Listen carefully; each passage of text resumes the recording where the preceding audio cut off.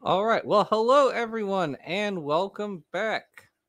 We did things right this time. We did auto start before the show actually started. So yes, we're working. We're going places. Okay. Well, welcome back to the BS playlist. I am on today with my host and co-host Peter. Gonna go for it. Welcome back. Hello. Glad to have you. The host and co-host who's producing and not doing it right because the video started for some stupid reason. I have no clue why. But It was God's plan. we, It's all right, we Peter. shall fix that. Yeah, he was deflating before we got to deflate him. So Yeah. okay. We also have one of my editors, Neslig. He edits my scripts that I write, and I'm very grateful to him for that. I believe my channel is of a much better quality because he edits my scripts. So welcome to the show. Hello, hello. And we have someone new joining us today. We have Jefferson Spatchcock. So welcome. Hello. Good to be here. Hey Jeff. Glad to have you. Have you ever seen my channel before? You ever watched it? I have, but I got to confess, it's been a while. I've seen you in debates before. I think more than I. My condolences. So I've seen your stuff mirrored and on your channel, but it's been a while because a lot of this. Have you ever done like the flat Earth stuff? Was that years ago? Oh God, no! I never stepped into that quagmire because that's too low even for me. I think. Okay. Okay. Good. All right. You know, I debated standing for truth a number of years ago, and he never came back. And he was kind of the lowest I'm willing to stoop because No. flat earthers. No. That has to be Matt Powell. You think it's Matt? Okay, all right, fine. Matt Powell, which was also a few years ago. Yeah, and you also debated Kent Hovind, so that's another step up. Although standing for truth is a copycat of Kent Hovind. Like, just copy paste every argument. So yeah, it's the same. He makes them even worse, which is the funny thing about it. Like when you watch his stuff, it's like it's Kent Hovind retreads, but even worse. Well, he used to be a secondhand car salesman, so secondhand yak would actually arguments not be that far off. I mean, they get worse the more they've been like retread. I was going to say it wasn't secondhand cars. He was literally a second-hand car salesman. He was tier 2, like he was only brought in. When the tier 1 guys couldn't close the deal, they're like, all right. You guys come in there and see. There's a hilarious video that I may or may not have thrown around a little because they had a gong every single time they sold a car. They went into the hallway and they bashed a gong. And I did at some point tell him that he should start using that on his streams. That every single time Kent Hovind made, according to him, a good point, he should bang the gong in order to give it some flair. But yeah, I'm going to start doing that. Yeah, I mean that'll really annoy people. I think it's a good way to drive away viewers. I used my Dawkins soundboard earlier today and almost drove off people. His voice does that. I was in a hangout and I have this soundbite of him saying "surprise, surprise," and then everything went silent. And then King Xerxes said, "Don't ever do that again," because everyone jumped. That was fun. Rumor has it if you play one of Darth's monologues through a loudspeaker and just point it down at the ground, it drives moles away. That's just what I've heard. Yeah. I have only been in a hangout with him like once, and it was with you, Peter. And I think he stormed off after like 20 minutes. Yeah. It didn't last very long. What was the hangout where he wasn't in control? Yeah, well, it was on Peter's channel, I think. It was either on my channel or on Jackson's channel. I forgot, but that was back in it was on your channel. In the Google Hangout days, and so we shot him a link. Well, because we had a chat on my channel with Jungle Jargon, which actually caused Shannon Q to rage quit. So that was pretty funny. Yes. Yeah, that was pretty hilarious. That was actually before she had her own channel, and then yeah, she got got to like 1,000 subscribers before she even had a channel, which is pretty crazy. Yeah, so back in the good old days. Anyways, all right, so folks, last time we finished the Frank Turek video last time, mercifully, and then we watched a bit of a Matt Powell video. So Matt Powell is, I guess you might say, like third hand Kent Hovind. Yeah. No, he's that bad. Like his stuff was. We got to the point where it was like every word he was saying was wrong. Well, we're not going to torture you with that today. We'll have it in the queue for later. Hovind once made a video where Arn Ra said that there were less words than lies in. I've heard that. Yeah. So I think Matt is trying to beat him on that particular point because. But so the new guy. Deflate. The deflated one. Is he Dutch? He has an accent of some sort. I'm not sure what he is, but he does have an accent. Yeah. Because I'm going to feel terrible if he's Dutch. He's the one Dutch creationist left. Yeah. So I would say I encountered his videos like a while back. But if you guys have been around on this channel for a while, you'll know that we've done a whole bunch of different videos on the Cambrian explosion. We've done like 6 different videos. We've responded to Long Story Short. We did a couple of videos on the Cambrian explosion itself. We did a video on the Precambrian ancestors to the Cambrian explosion. We've done loads and loads of videos. I even wrote a script for Professor Dave about the Cambrian explosion. So with this one, I keep saying it because it's funny as hell. You did a debate on the Cambrian explosion where the entire Cambrian explosion wasn't even mentioned. So, but that is also true. Yeah, I still find that very funny.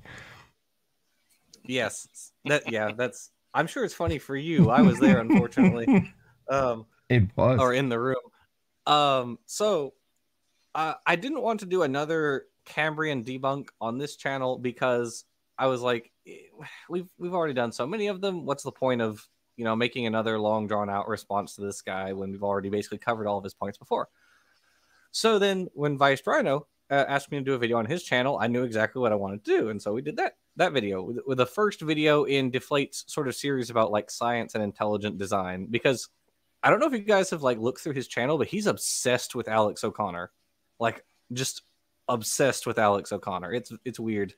And so he also did a series where he talks about like he just sort of retreads Darwin's Doubt, which is Stephen Meyer's 2013 book about the Cambrian explosion and how it supports gods somehow or another, not really sure. So I looked something up. I think it's public knowledge, so it's not to how do you call it? Dox anybody? No, not to dox anybody, but he's from Lebanon. He's from Lebanon. Deflate. Really? If I think so, if I'm looking at it correctly, I think he's just from Lebanon. Okay. But that's interesting. He's not native. Or maybe, maybe. It says on a website called Steiger that he has lived there for the past 9 years. So. Yeah, that would make sense. He also did a video where he details his background, and I didn't watch the whole video, but he might say it in there. I don't know. I don't know. At any rate, he's not an American. Not American. And I don't think he's Canadian. I'll say that too. I will throw that one out there. No, he's definitely European, I think. Yeah. So anyway, so then I did we wrote the script for the Deflate video. Then we did that on Vice Rhino's channel. And I think Vice Rhino did a couple more videos on Deflate. If I remember correctly, I think a while back he did some more. So yeah, Deflate just kind of bandies around the same arguments Meyer did, which don't require like any critical thought whatsoever.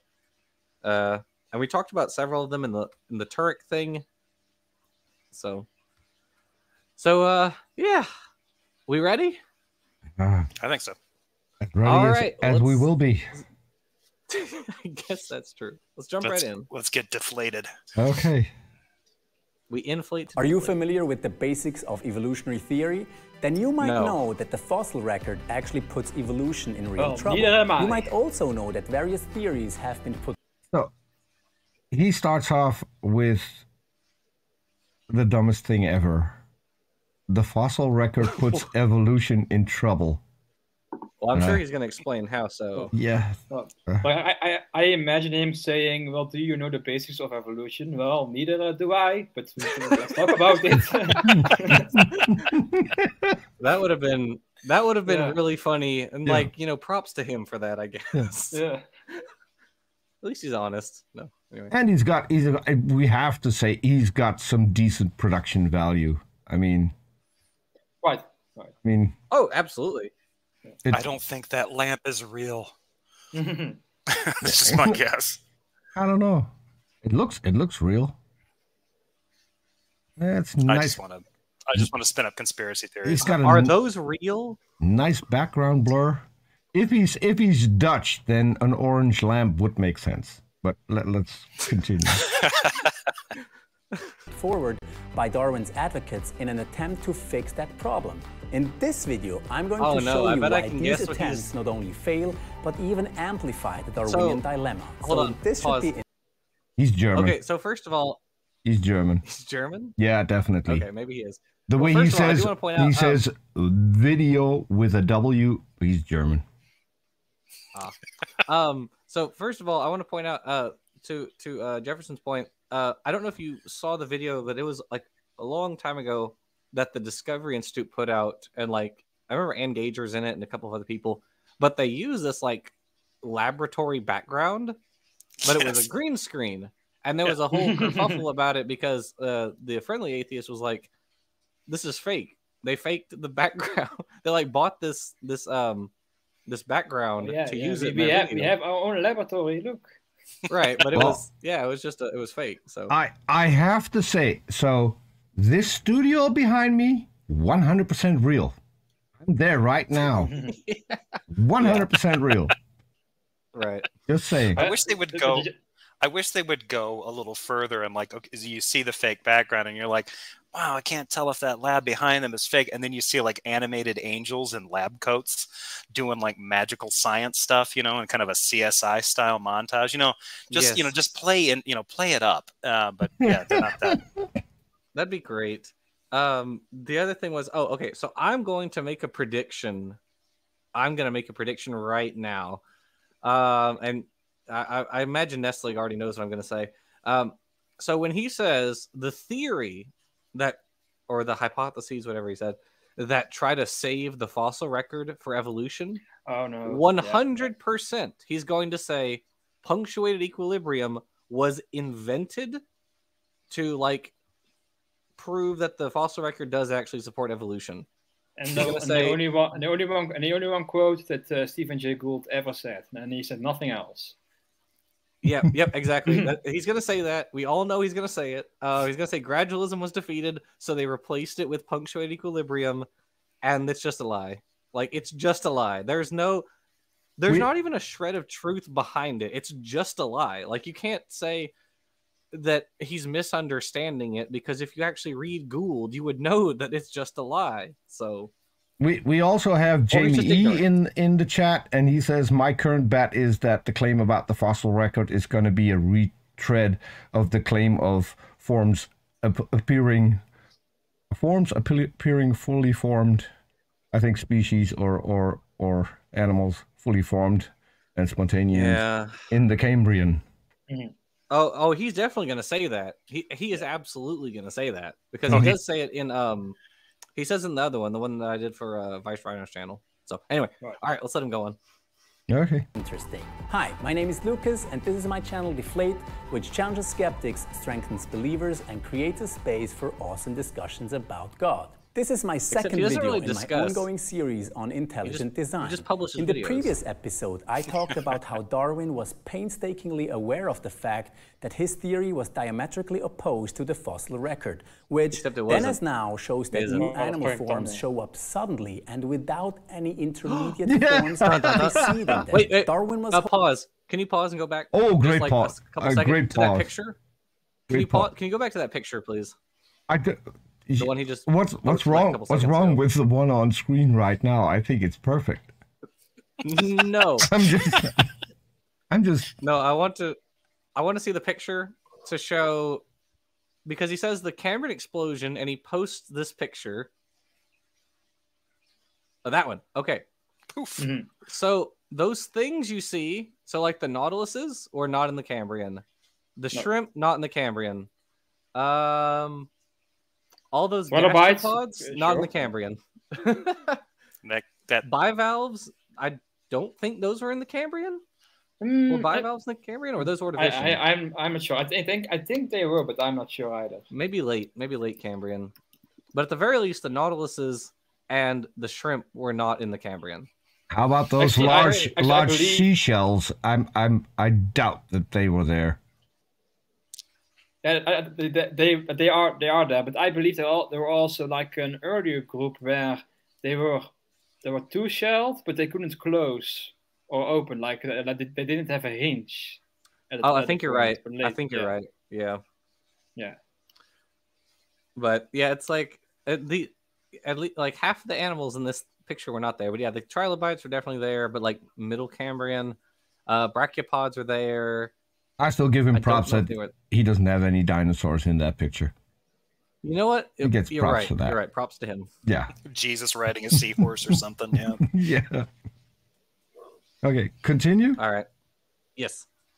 And without any intermediate forms preceding them. Darwin was hoping that as paleontology would progress, later discoveries would produce those forms and vindicate his theory. Yet the exact opposite happened. Paleontologists have found even more evidence of new animal forms suddenly appearing for the first time out of the blue, as it were, in the era called the Cambrian, without any precursory forms in the preceding geological era. This phenomenon is called the Cambrian explosion, and it completely defies the Darwinian idea of gradual change over time. Check out my first video to get a better idea of the... Okay, it might falsify 1850s Darwinism, but I got news for you, Deflate. We ain't in the 1850s anymore. God bless America. Okay, so keep in mind, these people, they have the Bible. The Bible never changes. So there are things added to it because we added in the New Testament to get to the Bible. So this is how they approach science.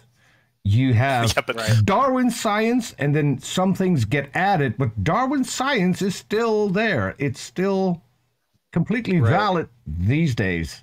That's his contributions in the form of natural selection. That's pretty much still, and also sexual selection also on. And also a few other contributions that are less known, like like pangenesis. No. Are you saying things that aren't true anymore, or? Oh, I mean that there are also other contributions that are less contributions known. That he made. Oh yeah, like his work on barnacles. Worms. His work on worms. His work on orchids. And like all of the stuff that he did on like common ancestry, or like the broad stroke stuff on common ancestry. That's the part where the Christian bros are like, nerds. Like, who cares about worms and barnacles? You know. I mean, they're not wrong. In fact, I would imagine even most biologists are like, worms or barnacles. I'm gonna say something else. Okay, Jackson, I need to step in. So we had the thing with the plants. We don't talk about the evolution of plants, apparently. So now we're going to ditch the barnacles as well. I mean, if we go like this, there'll be nothing left. We talk about dinosaurs and mammoths. That's it. Yeah. Worms can get very crazy. Like if you're familiar with our hemoglobin, for example, like our hemoglobin has 4 subunits. I think there are a few worms where like over 100 subunits in the hemoglobin. It's crazy. That is pretty crazy. Yeah. I mean, so Darwin was also right, though, of course, with not everything he said about barnacles. Like there was some sexual selection stuff he got wrong, but his work on barnacles laid the foundation, at least, for work on barnacles for the next like 80 years. And as NP Life Apologist points out, yeah, worms do help with the soil. In fact, that was his point. It was like worms and vegetable mold or something like that. And he talked about how much earth worms displace. It's a lot. They displace a lot of earth, and they add nutrients to the soil through their feces and, aerate the soil and all this other sort of stuff. Yeah, absolutely. Worms are super important. There's a good book, The Evolution Underground by, I think is it Martin Brazier? Am I getting that right? Where it's about, I could be wrong. Someone fact check me on that.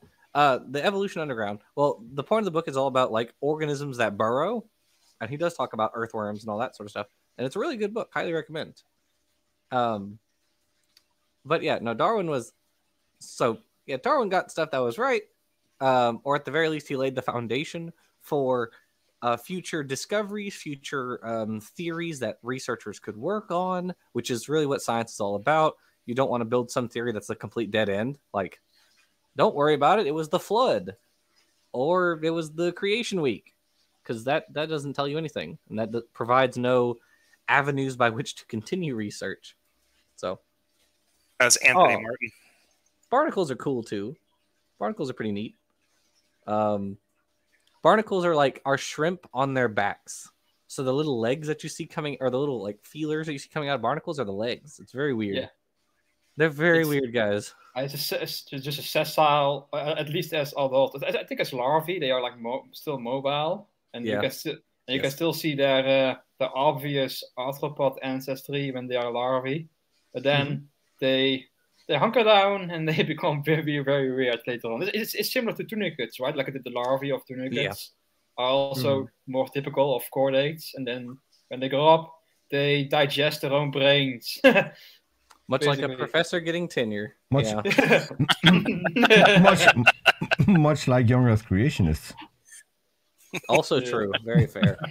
I'm sure professors with tenure are happy we lumped them with creationists. We're sorry, anybody out there. We love you. Peasy, if you're listening, we love you. You're our favorite. All right, I guess we're ready to move on. I know a certain... Never mind. Shall we continue? Yes. Details. Now, in this video, I'm going to walk you through 3 of the most important theories that have been proposed in the attempt to plug the hole. And what you'll get to see at the end is that these theories not only don't close that gap, but actually widen it significantly. So stay with me. They don't close the hole; they stretch it further. Historically, one of the first hypotheses to be we lost monetization. It's not. Yeah, it's not that my mind is completely off now. I mean, he's plugging holes and widening them. I'm Dutch. I mean, honestly, don't do that. Bye, money. See you later. All right. Anyways. Host held that intermediate forms to the Cambrian animals must exist somewhere in the fossil record of the Precambrian. This so-called artifact hypothesis claimed, however, that the Precambrian layers were buried at the bottom of the ocean or under the bottom of the ocean. That's not what that says at all. Due to the rising and falling of ancient sea levels. Just like Darwin, who suggested that the missing fossils would... Let's pause. Okay, so this claim that Darwin thought the fossils were buried at the bottom of the ocean, I honestly don't know where it originates. Stephen Meyer says it in Darwin's Doubt, and he has no citation for it. There's no citation for that claim. Now, I'm not saying I haven't read everything Darwin wrote, and I haven't read everything everyone wrote, so I don't know if someone did in fact propose that, and he is like, it's just kind of common knowledge, like in the history of science. I've never heard it. I've read a fair number of books in like, I've read several of Darwin's books. I've read several books from early in evolutionary theory. I've read early like neo-Darwinian books. I've never seen anyone propose that ever at any point. So I don't know where that claim comes from. If Jamie E, I know you're out there. If you can find it, have at it. Or if you guys know, like, I'm all ears. I've just never heard it. Of course, the researchers started figuring out that the sea floor was pretty young in like the 40s, like not nearly old enough to go back to the Cambrian. So I don't know at what time period researchers were like, okay, we got to scour the bottom of the ocean for fossils. I don't know when that would have been a thing in everything from what I've read. I don't know. I could be wrong. I've just never heard that picture. From his pictures quite recently, and you don't need to have scuba gear to go that deep, apparently. But yeah, a snorkel is enough. The oldest, Aaron Ra may have mentioned that and said Darwin just said further down. Well, yeah, but further down just means, yeah, further in the rocks. Maybe that's under the sea. Yeah, I don't think that's what he meant. I think he just meant lower in the strata. Because for a long time, plate tectonics was not known. And plate tectonics only became a thing because it turned out that the seafloor was like spreading. Researchers like Bruce Heezen and Marie Tharp were looking at the seafloor in the 40s and like mapping it out and finding out that the seafloor is spreading. That's how we figured that out. And when that was... Go ahead. Oh, so sorry. If you want to finish first, sorry. Oh, I was just going to say that, and that's when we figured out, how the continents were moving and what the age of the seafloor was. So it doesn't really match with this story. Anyways, go ahead. Right, but it's also the case like during Darwin's life. Like I think, like what was it before he was born, or was George Cuvier temporary with Darwin? I don't remember. I think Cuvier was slightly before Darwin. Right. But still, it's a very... Like paleontology was so young at the time that not too long ago, people believed extinction wasn't a thing. Yeah, right. that's how young paleontology was at the time. Right, exactly. As we said before in our videos, the term dinosaur was 17 years old when Darwin published Origin of Species. Yes. 17 years old, right? Oh crap. Drawing a blank. Frick, what's his name? Owen. Owen, there you go. Owen had only coined it, just a few years before Darwin wrote Origin of Species. So, yeah, these concepts that we take for granted, that all of us alive take for granted, were very new when Darwin wrote Origin of Species. But it's all evidence of how active Satan was at that time through science. Course. Mm-hmm. Mm-hmm.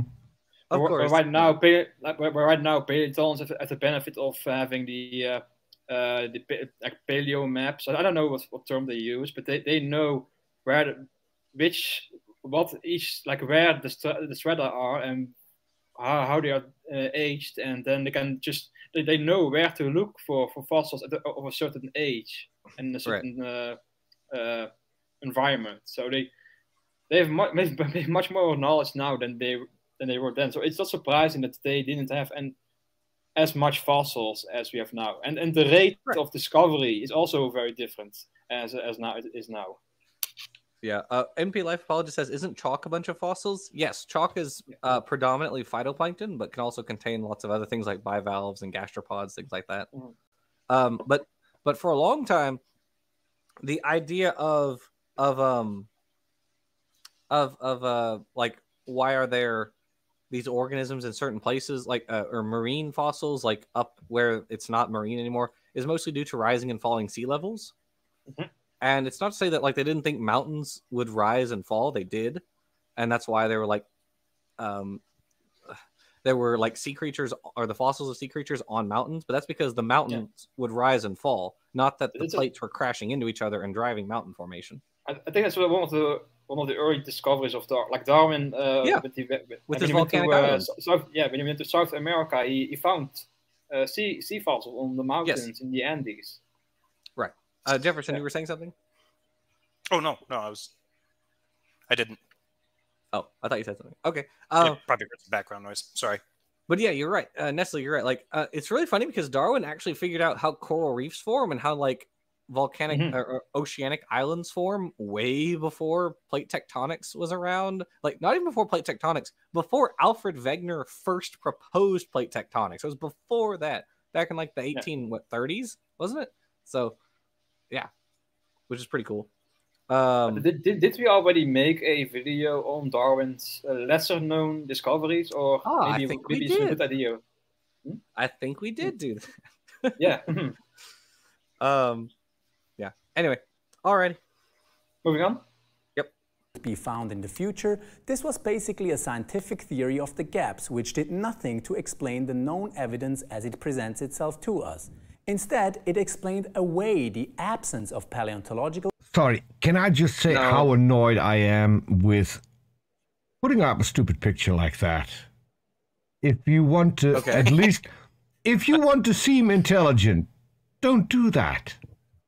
Because that just makes the whole thing look ridiculous. You mentioned it didn't close the gap, and then you have this weird guy laughing at the screen. And there's nothing funny being said. I find that really annoying. Sorry. He's owning this. He's owning the scientists. Yeah. He's owning the that's the LMAO. The evolutionists. Yeah. Like, oh, you crazy evolutionists and your satanic tendencies. You'd get this if you just get the Holy Spirit and get smart. Yes, very true. If only we would be infused with the Spirit. I do want to point out, you can do math and according to NP Life Apologist, the Spirit was made by God. Everything else was made by the devil. So at least God made it. That sounds like one of my crazy relatives would have said years ago, back when we were still in churches. Yeah. He said, "Is it true that every rock on the surface of the Earth has been to the core and back 4 times?" I don't think so. I don't think that's true because we still have Precambrian rocks on the surface, so they would have been like melted if that were the case. So I don't think that's possible. Not every single rock gets subducted. It's not right. It's not that. It's like a turnover in the mantle is not that extensive. It's some stuff stays on the surface for a long time. That's literally what you just said. Is it true that every rock on the surface of Earth has been to the core and back 4 times? The answer is no. That is your claim. That's what you wrote, my dude. Anyway. Yeah, but he right after that he said, "I can't remember who said that." He said, "I can't remember who said that." Well, okay. So, well, whatever. I don't know who said it either, but no, I don't. That's not true. Okay. Anyway. I still would want to know. NP Life Apologist. Does that stand for no particular life apologist? No, he said there was no problem. No problem? He said it last time, it was no problem. Yeah, no problem. You know, NP, no problem. No problem. I think if you're an apologist, you got lots of problems, but that's just my point of view. The other thing about the fossils is this Darwin was not making an argument from silence because he had a bunch of fossils already that he was like, these seem indicative of evolution. Like Megatherium and Glyptodon. He was like, these are similar to modern organisms, but not quite. They are similar, but they're not the same. And also the relatives are in the vicinity for some reason. Right. And paleobiogeography. Right. And same with like he had fossils of like Halotherium, which was an early Saurinian. There was a fossil of Basilosaurus, or it was called Zeuglodon at the time, which is an early whale. It still has hind limbs, very small hind limbs, but hind limbs nonetheless. And Archaeopteryx, which was found just 2 years after the first edition of Origin was published. He had a bunch of fossils, so he was like, "I'm confident that given what we already have, we will continue to find more in the future." And he's right. And also, he also made the prediction that the early human ancestors would have been found in Africa. Yep. And pray tell, where are most of our ancient relatives found nowadays? Yep, right. In Africa, right. Exactly right. Bishop Larry Gator's quote came from Comprehending the State of the Human Condition. Okay. Is he the one that said that the spirit's made by God and everything else by Satan? No, I think he said the rocks have been falling back 4 times. No, that he said that as well. Oh, about the spirit thing? Yeah. I think so. Okay. Yeah. Well, anyway. Alrighty, moving on. More reasons to not trust the bishop. Evidence for Darwinian evolution. Be that as it may, this theory didn't survive for very long anyway. In the 1940s, oil companies got into offshore the drilling artifact hypothesis. and started to work their way through miles of seafloor sediments. However, as geologists examined the drill cores, the supposed Precambrian fossils were nowhere to be found. And so the fate of the artifact hypothesis was sealed. In response to its initial defeat, the artifact hypothesis... Okay, that's not, and nor ever has been, what the artifact hypothesis was for Precambrian organisms. The artifact hypothesis, which is actually still considered valid to an extent, not in its entirety, but it does have some merit, as we'll talk about. I'm sure we'll talk about it more later, but I'll just give you sort of the outline of it.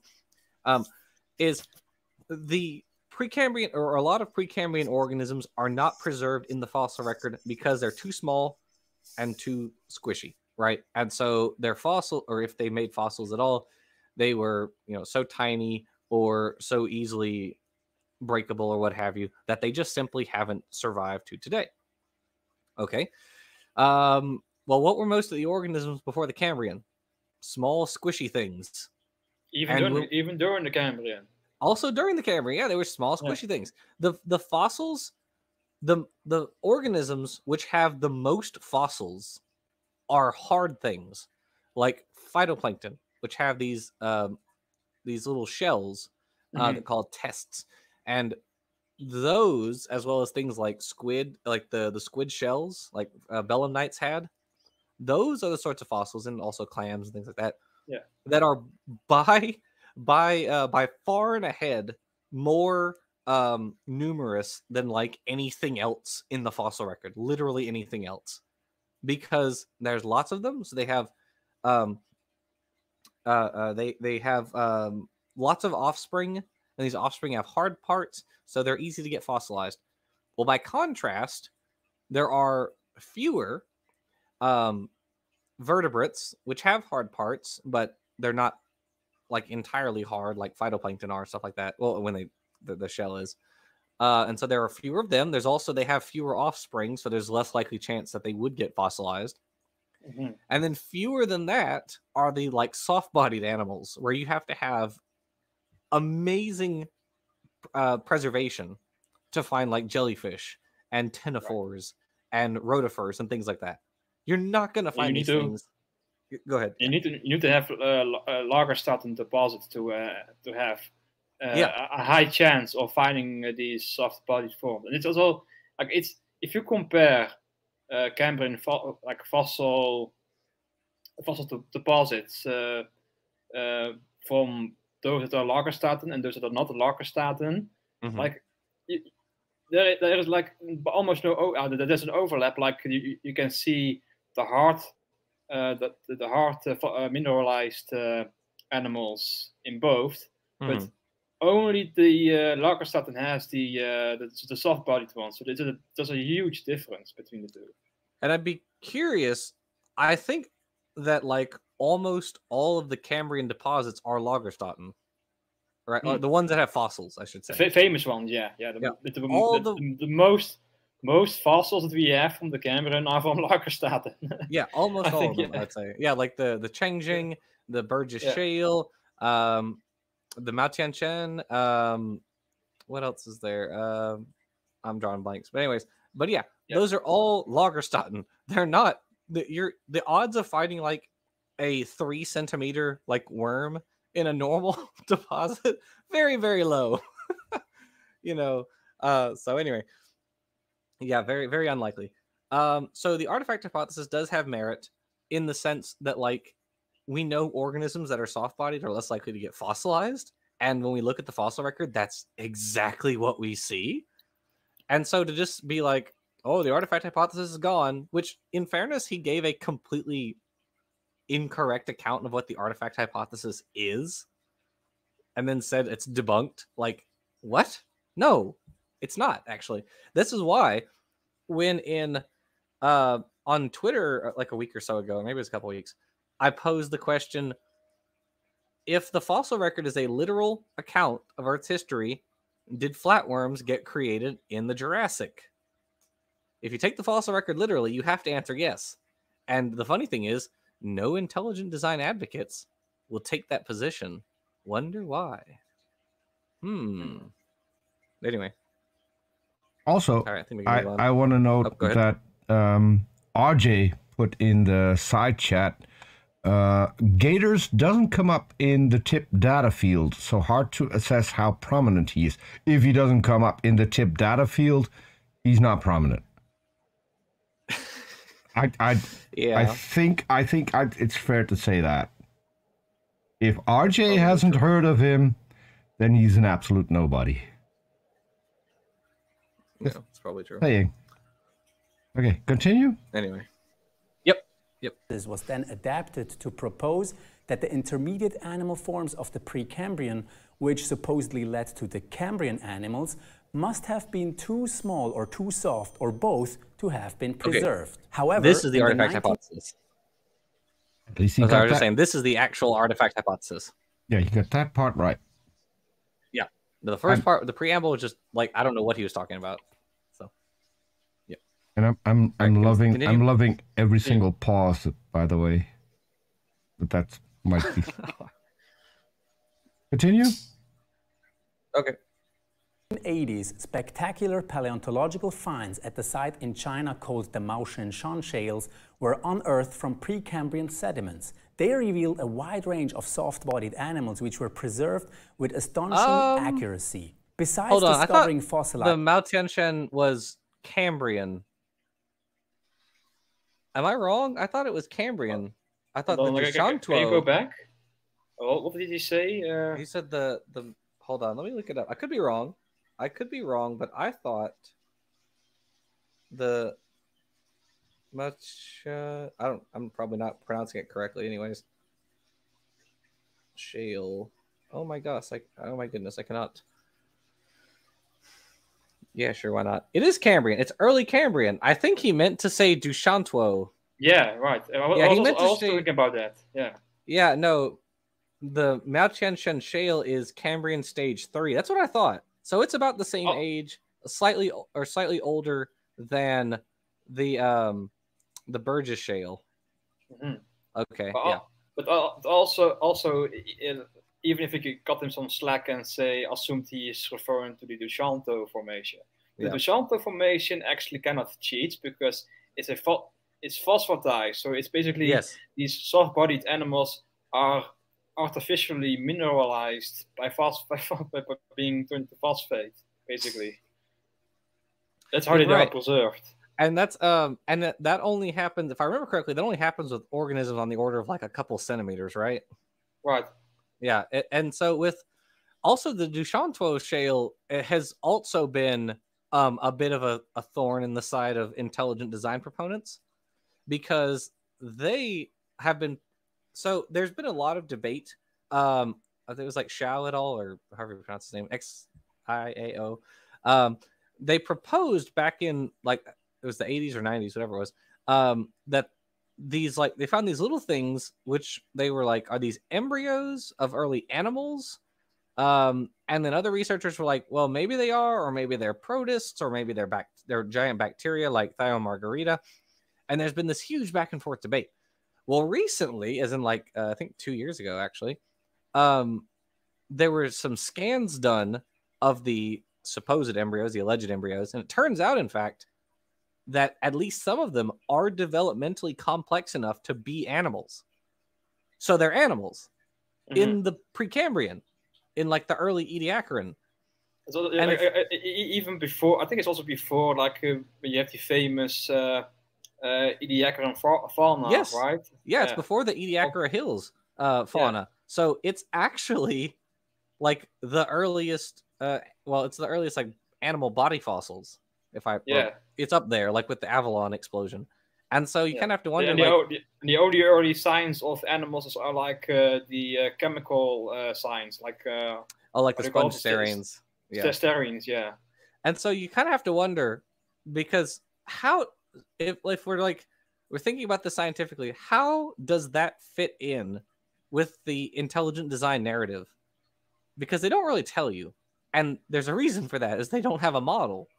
When you point out, when they say like, oh yes, the Dushantuo shale has actual animals in it. Like, okay, cool. Or it has embryos.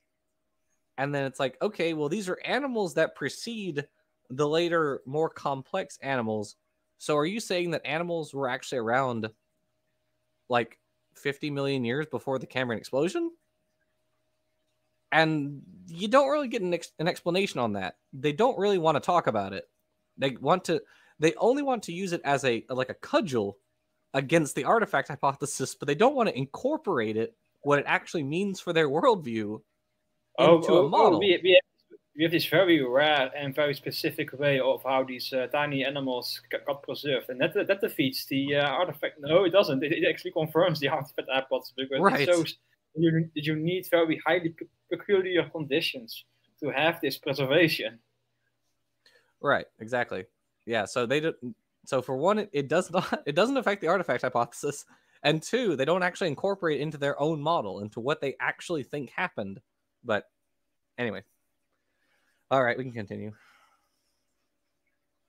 Spectacular paleontological finds at the site in China called the Maoshan shales were unearthed from Precambrian sediments. They revealed a wide range of soft-bodied animals which were preserved with astonishing accuracy. Besides discovering fossilized jellyfish or stomachs, digestive glands and nerve rings of various animals, paleontologists also found fossilized sponges. Now, you need to understand that the anatomical structure of sponges is extremely delicate, which is why they have been called nature's glasswork. Still, there is more. That's all because paleontologists didn't just discover sponge organisms themselves. Hold on. That's only refers to the glass sponges, which are the Hexactinellida. That doesn't refer to most porphyrins. Like the demasponges are not glass sponges. They have spicules, but they're not like, they don't have that glassy substance to the same extent. So no, if I had like a little water bottle, I'd spray them. No. Anyway, all right, continue. Sorry, nitpick. I'm just enjoying the pause a little. Okay, I'll continue. China, but they were even able to identify sponge embryos in their early stage of cell division. Not only that, but these sponges were preserved with such... No, he's confusing the Dushantuo shale with the Maoshan shale. He's confusing these two, because the jellyfish and sponges, and all those fossils from the Maoshan shale are Cambrian, but the embryo fossils are from a different Chinese stratum from earlier. He's confusing these two. By about 50 million years or more or something? Yeah, I don't know. It's like, what is happening? No, the spritz again. You know, the water bottle. Now he just looks constipated. The fact that you can say that. Maoshan shale. Say that 10 times in a row. I am terrible with pronunciations. At work, people are like, how do you pronounce seashells in the seashore? Right. Yeah, at work, people are like, how do you pronounce the Latin? I'm like, I don't know. I never took a class in Latin. I don't know how it's pronounced. Anyway. Still having fun with the pauses. Fidelity that biologists could even identify the nuclei of fossilized embryonic sponge cells. What all of this means is that sedimentary rocks of the Precambrian were, in fact, perfectly capable of preserving the most delicate organisms. Phosphatized. The Darwinist argument that the ancestors of the Cambrian animals must have existed but cannot be recovered due to their softness and smallness is therefore not plausible. That's why another hypothesis was... I have a question. Think about how many bacterial species are on the planet. Or not even that. Just think of how many, like in sheer volume, bacteria are on the Earth at any given time. Why is it then that we have such few bacteria fossils? Why is that? Do we want to pause and think about it for a moment? Or so few protist fossils? Why are the protist fossils that we have ones that had shells? Do we want to pause to wonder about that a moment? No? No, we're just gonna keep going like it doesn't matter. Okay. If you say pause, if you say pause one more time, I'm going to point out he's giving you the look right now. He is giving me the look. He's giving me the eye. I'm not doing this on purpose. This is just how it happens, and now that's on my mind. Sorry. Peter, my brain went, I think, in the direction that yours usually does when he said something about the thing not being able to recover because it was too soft and too small. And honestly, yes, it is generally hard for something to recover when it's soft and small. If you're going to talk about that, then you have to watch Natalia Reagan, one of her last videos.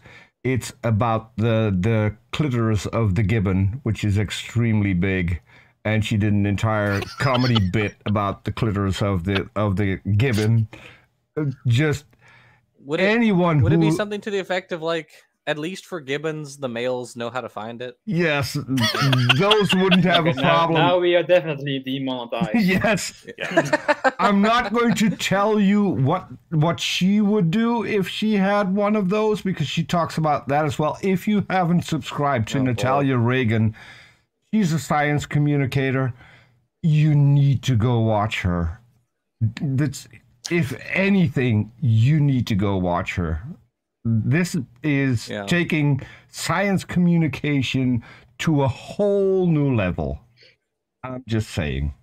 Yeah. And this is the woman who tried to have sex with Earl Hickey in My Name is Earl. So if that's not enough to subscribe, I don't know what is. Also, RJ points out phosphatization physically cannot preserve an embryo above 0.5 centimeter, as I recall. Of course, Meyer, etc., never noted that, so neither does he. Exactly right. Mm-hmm. Yeah, no, Meyer didn't say it because he doesn't care. Deflate just doesn't know it because he's an apologist. So that's really unfortunate because like what exactly was around during the Shanto era? Of course, it's not called the era, but let's just say it was an era. In that time period, yeah. In the time period, what types of animals were there around? Yeah, we can it's a very difficult to tell just from these embryos. We know that at least some of them are animals, but were they more like the fawns of Charnia maybe, or maybe they were all sponges or something? We don't know. Right, were they cnidarians or like placozoans or something relatively simple, some like basal eumetazoan or something like that. The funny thing is, Meyer actually says in Darwin's Doubt he's fine with everything from like sponges to cnidarians being in the Precambrian, but then Gunter Beckley came along and is like, no, we're not going to talk about animals in the Precambrian at all. We're going to try to make the Precambrian look as explosive as possible. And he does this really funny kind of dodge. What'd you say? They are too transitional in the Precambrian. Beckley does this really interesting dodge where he argues tooth and nail that things like Charnia and Dickinsonia are not animals. And then when he does bring up animals, he's like, yeah, but it doesn't really matter. So if he wrote an article about Kimberell and he's like, yeah, maybe it's a stem spiralian, but we don't really know, so it doesn't matter. And then for Eulingia, which is a segmented worm, either an annelid or a panarthropod, he didn't even write the article on it. It's anonymously authored. So it's like, nothing's an animal unless it is, in which case I don't care. That's his argument. Either it is not transitional or it is too transitional. Yeah, but Jackson, I have to ask. You're not literally asking Young Earth creationists to be consistent, right? I mean, I know. Shame on me. Yeah, I think we all know that that's never going to happen. Well, I'm also I'm reading some Beckley stuff right now, and he says intelligent design advocates don't have a problem with transitional fossils. When evolutionists say transitional fossils, they mean anatomical intermediates. But when we say transitional fossil, we mean direct ancestor to dependent sequences. Oh, and wow. It's well, first of all, that second category is contained within the first category, right? But also, you want only a super specific subset of all the transitional fossils, and that's all you'll accept. Like, it doesn't matter we have all these which meet the criteria of transitional. You don't care unless we can, in effect, demonstrate that they are like species to species transitions. That's all he cares about. And it's bonkers. It's absolutely bonkers. So, whatever. I need to address something that is been said in chat. Okay. NP Life Apologist said, "You atheists," that's probably us, "have been bashing creationism for years now. It's time you bash the Satanists, debate them, ask them why, and do they get results from spirit cooking?" Okay, so I do 2 shows a week minimum with a Satanist. He doesn't like spirits. He's a beer drinker. Obviously, I'm talking about On Raw. And so he's a Satanist, which is a secular organization trying to counter the damage that Christianity is doing in the United States. So that's why we don't debate them, because they're on our side. And they don't believe in Satan. Yeah. None of them, Right. at least that's the big point. From the Satanic Temple, those people do not believe in Satan. This is a secular organization, and it was started because of what the Christians are doing to education, to violating the separation of church and state. So if you can put up the 10 Commandments in a government building, then obviously the Satanic Temple wants a statue of Baphomet there as well, which pretty much takes care of having the 10 Commandments put up, because suddenly they don't want to anymore. So. Yeah, it's you're right. It's all about showing the hypocrisy of our government surrounding religion. Most of them just don't believe in Satan or God or anything supernatural. Most of them are atheists. Maybe if like a handful of them do actually believe Satan exists, but I don't. There's so few of them that I've like never actually run into them, if I'm honest. Spooky Bear says, "I'm Santa. Stick around until the end of the video, Spooky. I have a tale to tell about that." But we'll do that at the end. I think we need to move on, otherwise we're going nowhere. Proposed one that took a radically different approach by claiming that the Precambrian ancestors to the Cambrian animals are actually there in the fossil record, in front of our very eyes, so to speak. This hypothesis refers to fossils of what is called the Vendian fauna, or the Ediacaran fauna, or the fauna of the Ediacaran era. The geological era of the Ediacaran is situated within the Precambrian era, forming its last part, in fact, at the very interface to the Cambrian era, in which the sudden explosion of animal forms takes place. The name of this geological era derives from the Ediacaran Hills in southeastern Australia, where the most significant find of fossils from this time was made. Ediacaran fossils can be put into 4 different categories. First, the sponges, which we've just mentioned a minute ago. Second, fossils that represent a primitive form of mollusks. Mollusks are invertebrate animals that are partly or wholly enclosed in a shell. None of those were in the Precambrian. The mollusk of the Ediacaran that has been found is called Kimberella, a simple animal form that had a shell similar to that of limpets, one that was strong though not hard. Kimberella crept along. All right, pause. Did it say that Kimberella had a shell? I don't think Kimberella had a shell. I think it had a soft but non-mineralized shell. Yeah. Maybe, Also, I do want to point out, NP Life Apologist says, why don't you debate the Scientologists? Also, okay, that's another point where, like, the majority of Scientologists either don't know or don't believe the Xenu thing. Like, they just don't know about it. And the few who do, like, don't do debates. They just kind of sit in their towers and away from the people, and they'll sue you if you try to make a documentary showing why they're harmful and wrong. So, famously, the father of the current leader of Scientology, Miscavige, sadly passed away a few months ago. I was trying to set up a date and time to have him on my channel. He tried to do that. He walked away and tried calling them out. They don't do debates. They don't engage with non-believers whatsoever. yeah. And there's probably a reason for that. Fair.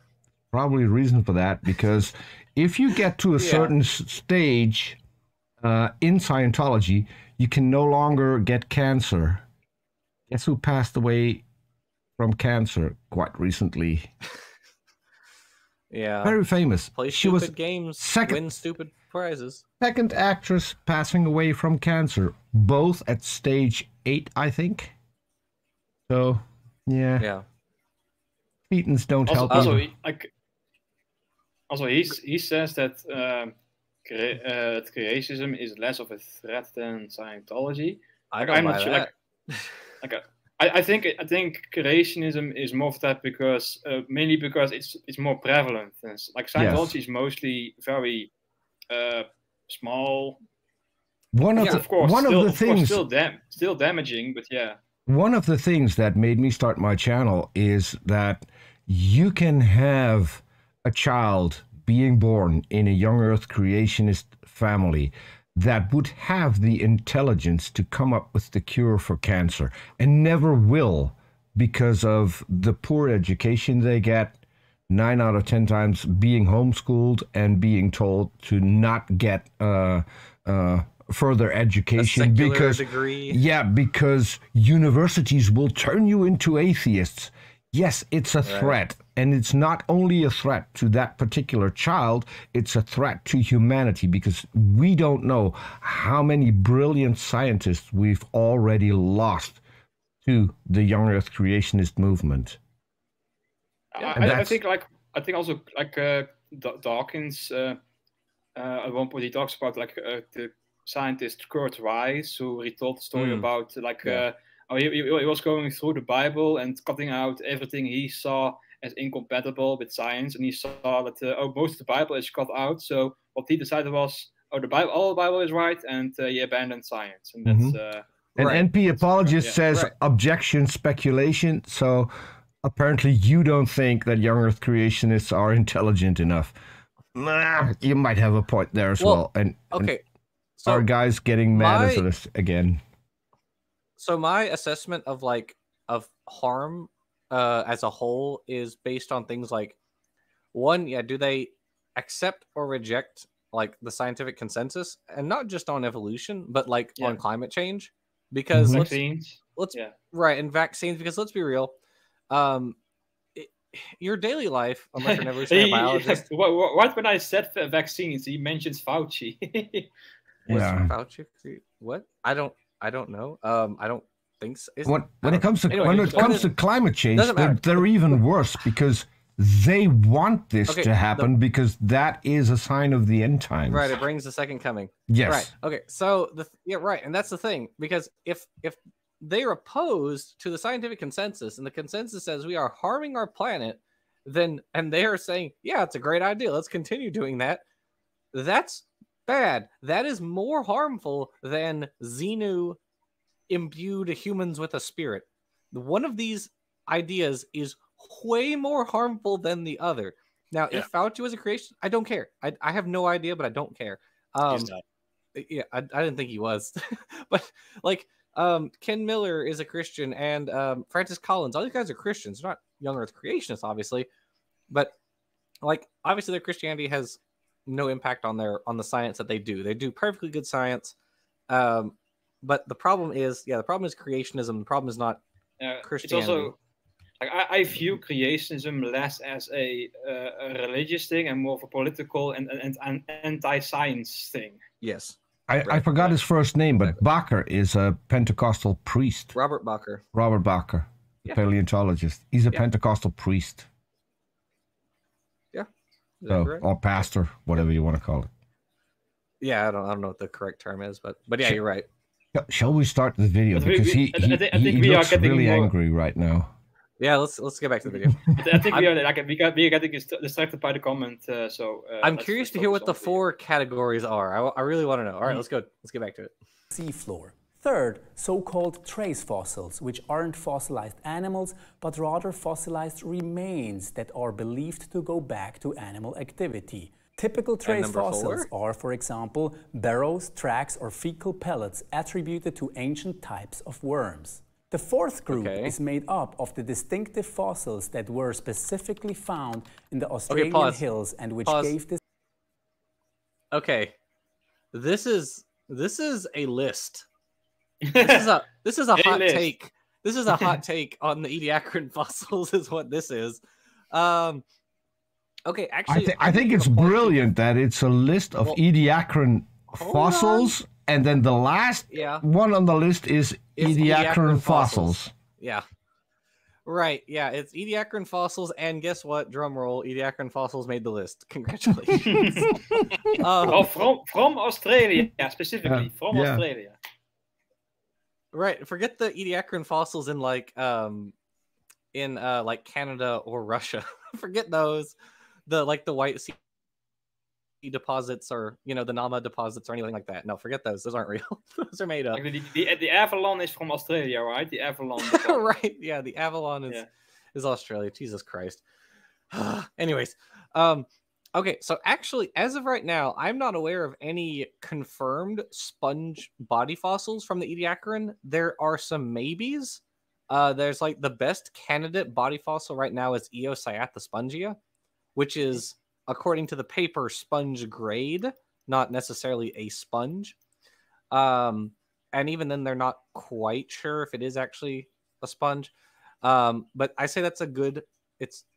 They seem to be okay with it, and even the papers I've seen which criticize that one are like, yeah, it's spongy.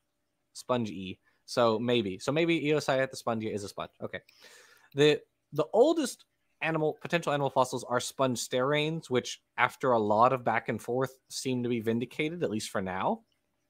They do actually seem to be sponge steranes, because they have particular ratios of steranes in those rocks in Oman, which are only consistent with sponges. Like they have a methyl stigmastane and these other different molecules which are only known from sponges. There was some debate early on that maybe they were made by protists or some algae, but they're not in the correct ratios to have been made by protists or algae. It's, again, ratios that are only consistent with sponges. Now, you can say, well, we don't know that there's some, maybe there was some algae or something like that in the Precambrian which made these molecules. Well, sure, maybe, but that's a negative argument. So as of right now, these seem to be sponge molecules. So, okay. Right. Primitive mollusks. Yeah, you mentioned Kimberella, which, okay, yeah. What's the problem with Kimberella? It is actually it's either a stem mollusk or it's a stem sporalian. Either way, it's a bilaterian. It's definitely an animal, and it's pretty much definitely a bilaterian. So, okay. Trace fossils. There are lots of different trace fossils in the Ediacaran, like a lot of worms. There are some I was wrong about the Avalon. It's from the Canada, I think, the Avalon. I thought you were making a joke. Yeah, no, Avalon's from Canada. Yeah, from well, isn't that what it's called? It's Avalon Point or something like that, isn't it? Yeah. And then so yeah, I think mostly trace fossils are like worms, but they're the very top of the sediment. So the Ediacaran, whatever they were, didn't burrow. The very first burrowing fossils are actually what defines the Cambrian boundary, and that's Triptichnus pedum, which is it's more specifically how deep they burrow. Like there were some wormy things that made horizontal tunnels a bit, but not very deep. Not vertical, right? They didn't go vertical. And then so Triptichnus pedum is a preapulid, so it's one of the penis worms, and so that's. Yes, the penis worm. So there's a phylum of worms which are related to the arthropods. They're called the preapulids, the penis worms, and it's because they look like penises. I figured it was because they resembled them. Yeah. Either that or they're just, really, they have terrible personalities. So they're like, yeah, those things are dicks. Jefferson, yeah. So Jefferson, please look up. I'm rubbing off I'll on put it you. in the side chat. I'm sorry. Priapulida. There you go. Look that guy up, or those guys. That's a whole phylum of worms. So yeah. So trace fossils. So okay. And then Ediacaran fossils from Australia, as we said. So apparently the Avalon fossils from Canada don't exist. The White Sea assemblage from Siberia doesn't exist. It's just the ones from Australia. So what this list fails to take into account is like all the fossils that don't fall into these categories. Like Charnia. They also lump in like many distinct fossils, like the Sprigina fossils and the Charnia fossils, and with the Dickinsonia type fossils also. Yeah, maybe that's what he means by the Vendian biota, but we know what these things are now. And by the time, and he made this video like either this year or last year, and so as of this point, we have a pretty good idea, and we have for at least for Dickinsonia for several years had a pretty good idea of what it is. Dickinsonia is a very early bilaterian. So it's a very early member of the group that includes all the bilaterally symmetrical animals. Worms, bugs, fish, us, we're all in that group. Interestingly, starfish, even though they're... The funny thing about starfish is their larvae are bilaterally symmetrical, then they become radially symmetric. But there's a group of sand dollars, which are, like all echinoderms, bilaterally symmetrical at birth. Then they went through a phase in their evolution, they're called the Rotulidae, where they were radially symmetric, and then they evolved bilateral symmetry again as an adult in their adult phase, which is bonkers in my opinion, but whatever. So the Ediacaran fossils are stem members of these groups. Charnia is a eumetazoan or a stem eumetazoan. Dickinsonia, Sprigina. Yeah. These are stem bilaterians. What else is there? Namacalathus is like a stem lophophorate. So that's the group that includes brachiopods and bryozoans. These guys are very ancient members of these groups that we're more familiar with. And it makes sense, of course, that they're appearing before the members we're more familiar with. They appear before that. So this list is very weird. And also, just let's take it for granted for a moment. Let's just say this is it. So you're acknowledging that animals were around, primitive animals and very simple animals prior to the Cambrian, right? That's what he's acknowledging here. He's saying, yeah, worms were around, primitive mollusks were around, sponges, the very things we expect before we find advanced mollusks and and chordates arthropods, and arthropods. Yeah, it's like that's okay. This is exactly what we expect. What do you want? Maybe he'll tell us. Anyway, let's find out. Let's find out. Yeah, let's do it together. I want to bring something up in the chat again. NP Life Apologist just told RJ to go watch a Roswell video, and he says, "Well, watch. I use my brain." I don't think so. Also, watch them for yourself and then judge. That's not how we do science. Science isn't a democracy. If you like this video, then that's true. No, that's not how it works. And RJ... I mean, in my case, it is. If you like my videos, then they're right. That's how that works. Oh, that's different. That's entirely different. But yes, for my case, yeah. No. For RJ else, no, it's different. RJ makes a good point, and he says your brain bounces from one unsubstantiated thing to another. 200 times 0 is still 0, and he's not wrong. So, continue. Yeah. Yes, sir. Oh, yeah. Yes. This era its name. These are fossils of mostly soft-bodied organisms which are large enough to be seen with the naked eye. The three most well-known forms are Dickinsonia, Sprigina, and Charnia.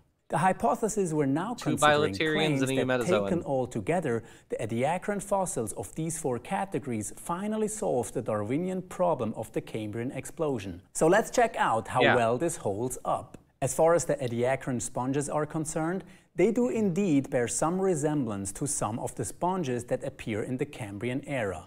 Similarly, Kimberella can be seen as a precursor to certain Cambrian mollusks. However, it must be pointed out that this relation is problematic for the following reason. While it is true that Kimberella did have strong body parts, it still lacked the hard shell made of calcium carbonate that is distinctive of the phylum of mollusks. The problem with these fossils, besides them not being fossils of... Pause. If I remember correctly, actually, so not even all the bivalves and arthropods in the Cambrian had like calcium carbonate shells and stuff. They went through the Cambrian's oceanic chemistry changed. There was a period where it was like predominantly magnesium, where there was lots of magnesium that had worked its way into the shells of these organisms. So you can't just say it's not a mollusk because its shell isn't calcium carbonate. That's not how that works. Like, no. Spritz again. It cannot be an intermediate mollusk because it lacks some features of mollusks. Oh, wait. It's too transitional. Yeah, that's transitional. Right. Yeah, okay. Anyway. Continuing on. Animals in the first place is that some of them have actually been shown to represent simple inorganic sedimentary structures or the traces of plant life rather than the result of animal activity. In addition, the dating of some of these trace fossils... Hold on a second. Hold on. Some of them, but not all of them. Yeah, like what do you think that paleontologists can't differentiate between a plant a trace fossil and an animal? Like, there are... Do you think that plants left these winding burrows in the top of the sediment? Do you think that's how that works, my guy? And we have right now we have like Euningia, where we see the trace fossils ending up with a actual body fossil, and also what's the other fossil again? The small bilateral unit. Icaria. Icaria, yeah, right. Yeah, which has the freaking trackways associated with it. Like, what are you talking about? I mean, sure, it can be difficult to figure out if what a trace fossil belonged to specifically, but it's not as difficult to tell whether it belonged to a plant or an animal. Like, what are you talking about? Anyway. You're definitely making him angry. Just look. Well, he makes me angry, so you know what? It works out. It's mutual. The feeling is mutual. Right. Puts them into the time period of 1.5 to 1.8 billion years ago, which is way before multicellular life even Hold on a second. In the first Wait a minute. Go back. Wait. Hold on. First of all, I'm not aware of this. Second of all, I'm not aware of any like moving trace fossils that like look like worms that are dated to 1.5 billion years ago. I think I am familiar with what he's talking about, and it's probably something like an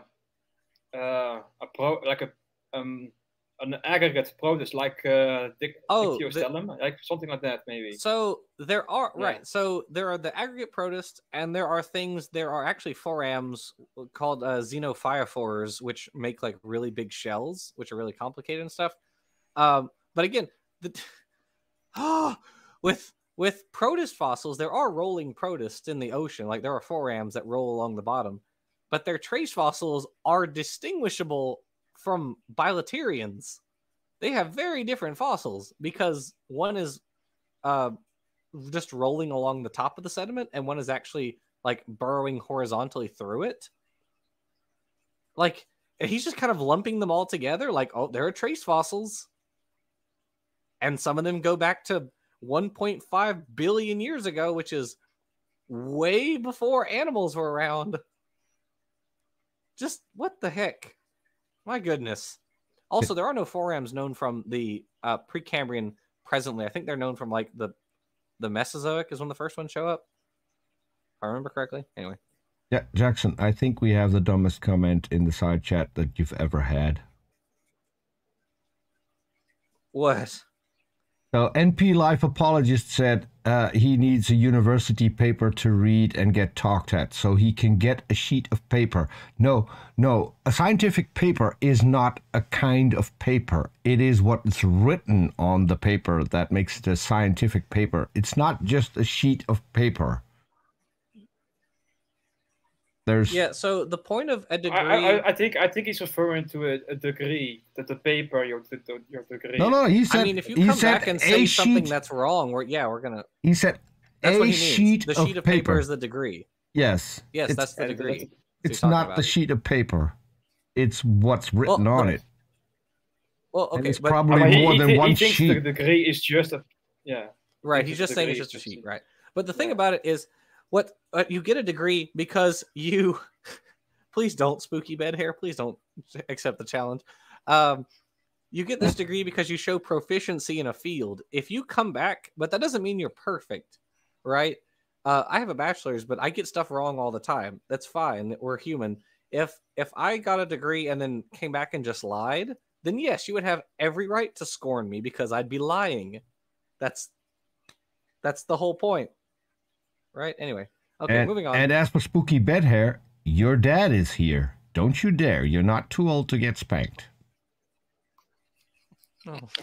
Nevertheless, for reasons I won't elaborate on here, based on an overly optimistic interpretation of the trace fossil evidence, one may grant that these traces might stem from two different types of animals. However, even with this admission, it is still impossible to define most of the anatomical characteristics of the two animals. No, I'm becoming an alcoholic. This is the stream that turned me. He said for reasons that he won't go into right here. I think those are the reasons that I really want to hear right now. I'm going to be an alcoholic. This is what happened. This is how it started right now. When you guys look back on this like 20 years later and I have like no job and stuff and I'm just a drunk, this is what turned me, right? Because he thinks there are two types of animals that made all of the different trace fossils in the Ediacaran. There are, if I remember correctly, there are at least 10 different types of trace fossils in the Ediacaran, and he thinks they were made by two species. Are you kidding? Are you actually joking? Oh my goodness. Help me, please. He's trying to educate people, Jackson. Yeah. He's just trying I feel to de-educated right now. And I feel like I'm losing knowledge watching this. And he's giving you the look again. I mean, oh my god. Oh man. Well, he's okay. NP Lifefall just says maybe, hey, atheists should listen to the enemy to know what they're up to. That's what we're doing. Well, he's not really. What is it? Take That Darwin said the other day. He said somebody said that he was like their arch nemesis, and Take That Darwin said, "You're my arch nemesis in the sense that you're the guy at Taco Bell who forgot my nacho sauce." Damn. We have, that's what this is. We're literally looking at the enemy. You make videos about the enemy. I talk to the enemy. Neslig helps you with your scripts combating the enemy. Jefferson Spatchcock, for those who don't know, has the worst job of all of us. He reviews Darth Dawkins. Yeah. Oh Lord. So, yeah, it's a little bit like it's like being a janitor. Yeah, I believe it. In all fairness, if you haven't watched any of Jeff's shows, you need to go subscribe and watch. They're brilliant. Just saying. Nice. I also want to point out, I just want to be totally fair here. None of these guys are my enemies. Deflate is not my enemy. No, Kent Hovind isn't. No creationist is, because I don't give them the brain space to like occupy my head in that regard. Mm-hmm. I have other more important things to think about. We call them chew toys. Yes. The funny thing is, I know that Standing for Truth thinks about me because he talks about me in his live chats. Mm-hmm. Now, I don't watch his videos, but I have been told, and people have sent me the screenshots of him talking about me in his live chats where he knows I don't go. He knows I'm not seeing them unless someone screenshots them, which it's a really funny like feeling to know that someone is spending their time thinking about you and like wringing their hands about what you do, but you really don't watch any of their material. So anyway, Deflate's just more interesting anyway. He has more interesting things to say. And let's keep in mind, let's not forget that Standing for Truth writes books. Yes. With another guy who used to be a breatharian. Who gets Matthew. Yeah. Who gets his science from a website that literally in the logo says that they don't care about truth. Let that sink in. I mean, what was it? Nestlig roasted Standing one time. I can't remember what Nestlig said. Standing said something like, he tried to make fun of your name, but it like completely face planted. And so Nestlig said, "No, that doesn't really work. Not like strangling the truth." I don't even remember that anymore. I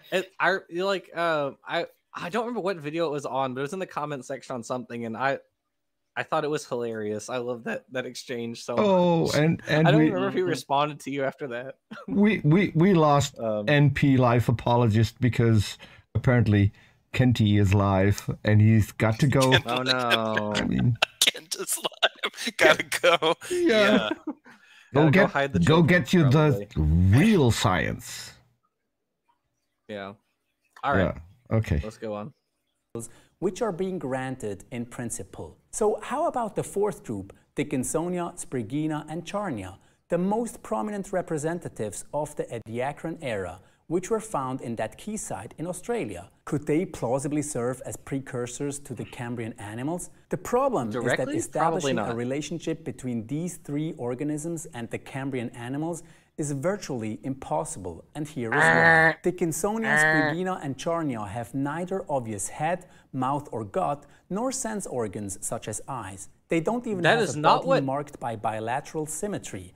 Yet, the animals showing up in the Cambrian... Pause.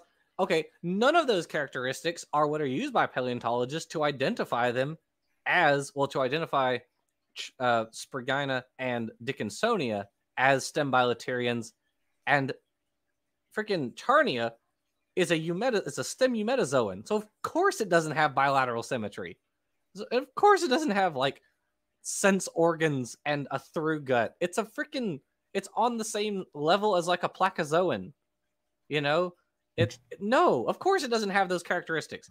The arguments for it are the way it builds its body, right? It has like this fractal body plan, but the complexity and the size and the way it adds units is consistent only with how animals build their bodies, not with fungi or plants or anything else, right? It's this regular repeating body plan, which has like multiple tissue types and is built regularly. That's only consistent with animals. For Dickinsonia and Spriggina, it's sort of the same, not quite, but they do have, again, more complex, regular, repeating bodies with what appear like multiple types of tissue. They have this, this degree of complexity that isn't consistent with any non-animals. Plus, Dickinsonia is associated with certain cholesterols, which are only known from animals. It actually has trace fossils, so it has like movement remains. I think there's something, the ontogeny, yeah, so the development is also animal-like. So yeah, so what'd you put in there with the trace fossils, Nestlig? I was looking up, like I said previously that I think I remember what he was talking about when he said about like the 2 billion-year-old trace fossils, but I think he is referring to something like a slime mold or Dictyostellum or something like that. Yeah. Well, very cool. I'll save that paper. That's really cool. But yeah, so these things which identify, it's kind of funny, honestly, that the things which identify these guys as animals are none of the things that he said. He's like, why don't they have eyes? not all bilaterians have eyes. Why aren't they bilaterally symmetrical? Because none of them are true bilaterians? Like, what do you want? It's kind of like saying if you come to like a murder scene or something, and it's like, well, where's the evidence that this guy wore this type of shoes? Well, he didn't wear those type of shoes because we don't have evidence for that. We have this other type. Well, since it wasn't this type of shoe, he couldn't have done. Like, what? No, that's not how that works. Anyway, all right. I have to. I'm sorry. I'm watching the chat too much, but NP Life Apologists just put in 2 abbreviations and then put in what the abbreviations mean, because obviously I would have thought that GLHF would have meant go lie, holy fuck, because that's what I thought. But it seems to be good luck, have fun. Okay. Well, there we go. Why would you? Right. Never mind. Mine didn't make any sense. The first thing I went with was get licked, have fuck. That just doesn't make sense. But then he put it in parentheses. He helped me, Peter. I mean, it helped me. Yeah. Otherwise, my perverted brain would have just run with that and been like, "Huh? Well, NP seems to be as degenerate as I am." You're getting way too Dutch. I don't think I would have known what Jefferson. I don't think I would have known what HF stood for at all. I wouldn't have either. Yeah, I wouldn't know like HF. High fructose? I don't. All right. Back to the video. Explosion exhibit all of these pretty fundamental anatomical features. In addition, given the nature of those ediacaran organisms, scientists have had a very hard time settling on how to classify them, moving them from one taxonomic class to the next and back again. But if these Precambrian organisms can't even be properly classified themselves, the argument that they serve as the precursors to some Cambrian class of animals can never... Pause. Just very briefly, yeah, they were moved around because the technology wasn't as good as what we have today, and we didn't have as many fossils as we have today. But for the past, for Dickinsonia, it's been considered an animal since 2010. And also a stem bilaterian at least as long as that. So, or sometimes since then it was also has come to be considered a stem bilaterian. So, okay. I guess you're right. In the past, it was considered something different because we didn't have as many and the technology wasn't as good. But now we've changed our idea because the technology is better. Wait, Jackson, okay, science progressed. Are you saying that science is a self-correcting mechanism to get to the truth? I might be saying that. Oh, yes. Who knew? He's definitely implying it heavily. I think Deflate is catching on. Can I ask then? I mean, and this is because I'm scientifically kind of ignorant, but no, don't worry about it. Go ahead. I want to track this as best I can from the original part. What precisely? Given the way he's sort of doing this, and maybe he's getting to it doesn't feel like he's gotten to a point yet, other than just kind of cherry pick things that seem like it's kind of, what's his issue? What does he think the issue with the fossil record is in terms of what's the problem that evolutionists, quote unquote, had to plug? Okay. So in essence, what he's doing is he's relying on a book which was written in 2013 titled Darwin's Doubt. It was written by Stephen Meyer, who works at the Discovery Institute. Yeah, but I'm aware of him, yeah. Okay, so the point of that book was arguing that the Cambrian which was a period from about 541 to 485 million years ago, is way too explosive in the origination of different clades of animals to be explicable under gradualistic evolution, because apparently 1850s evolution is the only kind that exists. So Meyer takes a whole bunch of, he sort of quickly looks over the fossil record of ediacaran organisms, and it does what Deflate does. He basically just kind of flips all of them off. He says, we have this, but it doesn't really matter. And then when he looks at the Cambrian, he says, oh my goodness, there are so many fossils, way more than we should expect on evolution, and we don't have a perfect transition for everything, so... Therefore, no evolution. Right, therefore no evolution. And that's as far as they get, really, if we're honest. when you start probing them and asking like, okay, so no evolution, all right, that's fine. What do you propose instead? That's when they start kind of like it's a hide the ball game. Because if you start asking like legitimate questions, actually like what do you predict to see? They start getting really evasive. If you ask, for instance, or freeze entirely. Yeah, or freeze entirely. If you ask, for instance, like because we have fossils of Cloudina, which is like a little wormy guy at the terminal Ediacaran, and now fossils of Cloudina extend into the earliest Cambrian. Like they just kind of make it over the line a few million years.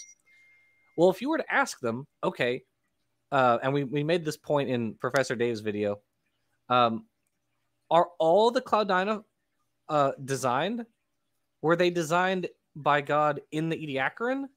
Or were the Cloudina designed by God in the Ediacaran separately designed from the ones in the Cambrian? When you start posing questions like that to really test what their model is about, you realize pretty quickly they have none. Mm-hmm. If you ask them what do they expect to see in the fossil record based on intelligent design, they don't have an answer. They just have not evolution. Go ahead. This is why a guy who wants to do a series on intelligent design only talks about evolution and nothing as an alternative. Yeah, it's right. There's no alternative. When you, go ahead. It's basically what you're saying is Arn's phylogeny challenge. If you put that to them, then it's over. They will do everything. They will squirm to get out of it, get to a different topic. You won't get an answer. Right, exactly. It really is just the phylogeny challenge, just on a broader scale. Yes. If you pose to them, so like, yeah, there was a radiation. There were actually two different radiations of mollusks. So like, scallops, clams, snails, octopus, all those guys. Those are all mollusks. If you put it to them that in the Cambrian there were two different radiations of mollusks. There was a radiation of very primitive mollusks at the start of the Cambrian, and then a radiation of more advanced mollusks at the end of the Cambrian. Does that sound evolutionary or is that designy? And there's again not really an answer to that. They're just kind of like, well, there are radiations. Okay, well, yes. They will say, oh, it's all the one phylum, so it's all the same thing. Right, and then you can kind of push back with like, okay, what about Kimberella? Is Kimberella? It's adaptation, Jackson. Too transitional. Right, it's too transitional. What did you say, Peter? Yeah, I said it's just adaptation. That's what it is. Right. RJ puts it in the chat. What would an ancestor for basal chordates look like? How easily would it be preserved, and how would it look different from what we found? That's another example. So the earliest chordates, we're in the phylum Chordata. We have like pharyngeal arches. We have a post-anal tail, a dorsal hollow nerve cord, and a notochord. So we have these characteristics which all chordates have, at least at some point in their lifetime. Yeah. And the earliest members of our phylum are like little wormy fishy guys. They look sort of like worms with fins, with like a single dorsal fin. Worms, basically, yeah. Yeah, they look like little swimming worms. They don't have side fins or ventral fins. They just have one little fin that goes kind of on their back and sort of loops to the underside. That's it. And so if you were to ask, well, what do you expect? Does this look like what you think the ancestor of all chordates would look like? Does it live when the ancestor of chordates you think would have lived? Are we related to that guy? And of course, no, because humans are separately created. But, for other organisms, or for other organisms in that phylum, are they related to it? No, like they will never use a term like phylum in any other context except for the Cambrian. Right. If you try to ask them, are humans... okay, fine. Let's try a different one. Are humans special? Are humans pretty much the same as chimpanzees? And they say, no, we are totally different. And then, all right, what is a phylum then? What is a phylum? Right. Oh yeah, they have essentially the same body plan. That's what a phylum means. Right. Right. Because and because humans are the special case. But for something like an elephant, like is an elephant related? Are elephants related to dinosaurs? And are elephants and dinosaurs related to the Cambrian chordates? You won't get that answer. You might find that some creationists will tell you that mammoths were dinosaurs because they came in the same playset. That might be the case. They came in the same playset in the dinosaur playset. Yeah. So yeah, you will have that. And as far as humans being the special creation, everything else was just poofed into existence to make humans. Yeah. God used dirt. Just let I thought that the woolly mammoths were what the cavemen hunters rode when hunting the tyrannosaurs, right? Right. Yeah. Is that how it works? My natural history was very comic booky, so. No, but so they're in the U.S. In you fairness, have these. Pelagia's was too, and look at him now. So. In the U.S., you had these dinosaur playsets. We had them in the Netherlands as well. And if you had a dinosaur playset, there would be a mammoth in there. There would be a pterodactyl in there. A Dimetrodon. Plesiosaur. Yeah. So, yeah. Obviously, that's where you get your science from. Children's toys. Right. Very accurate. Yeah, and so sort of the broad sort of point is ID proponents don't believe in a literal Garden of Eden like the young Earth creationists do. So the closest they kind of get to this is the Cambrian explosion. They try to paint the Cambrian as this is when God created, and so I'm not entirely sure about that, because we did have Kitzmiller versus Dover, which had a creationist book that just had some words changed, and it became an ID proponent book. If you ask most of like the top IDers, like Michael Behe, Stephen Meyer, Michael Dembski, isn't it Michael Dembski? Anyway, Dembski, Meyer, Behe. Actually, I don't know about Wells. If you ask those guys, Denton, he's another one. They don't believe in a literal Garden of Eden. All of them don't. Now, yes, you're right. They did literally just co-opt a creationist textbook into an ID textbook, and that speaks, pun intended, volumes. Mm-hmm. But I think the organization is different than any particular individual. Like a particular individual can have like their own personal beliefs, but the organization, they grew out of the young Earth creationists who were seeking to evade the Edward versus Aguilar decision. Right. Yeah, but William Dembski. Isn't that just to make their point, because it is literally creationism in a lab coat? So they wanted to set themselves apart. So they will have to make some concessions when it comes to that. No. So yes and no, it depends, because there's Ann Gager and Jonathan Wells who are like probably creationists in disguise, like young Earth creationists. But then there are others like Michael Behe who are definitely on the Earth is old and common ancestry is true. So it really depends on who you ask in their camp, but because they vary tremendously. And I will always say the organization as a whole is creationism in disguise, but any particular individual can be or cannot be. It depends on the individual. Yeah. Right. What were you saying, Jefferson? I was going to say, I think there are a lot of individual Christians that have issues with literal interpretations of the Bible, especially the Genesis account, the Garden of Eden. They're going to, and when I was an older, in my 20s and stuff, I would probably be like in the Behe camp, where I believed it was. It's just a tale used to tell more allegory than anything else, and that there was some kind of and something like the Cambrian is that's what it's representing, just the origins of all life when God created stuff. So I sincerely held that, so I don't have a problem believing that there's ideas. Jefferson, I think that there are people that are just blasphemy. If you don't have original sin, you have no reason for Jesus. Well, no, that's actually not the biggest problem. That's not the biggest problem. You can get original sin with that theology. The toughest thing is you can't get the Calvinist idea of image makers. Being made in the image of God can get kind of tough, and people be like, "Oh, well, it's the soul," but then you run into issues. Well, when did that get uploaded, and at what stage in human development? Yeah, you know, I mean, things get really weird. But most Christians, when they get to that point, are willing to like put a pin in that and be like, "Well, who knows? Sure. God's mysterious," but they can legitimately hold that idea. There are probably plenty of ideas that are trying to use ID to kind of submarine in some Yek stuff later on. But no, I mean, I think that there are. In all fairness, Jefferson, you can get original sin just by watching the Dutch, because we had full frontal nudity in the 60s on TV. It was no problem.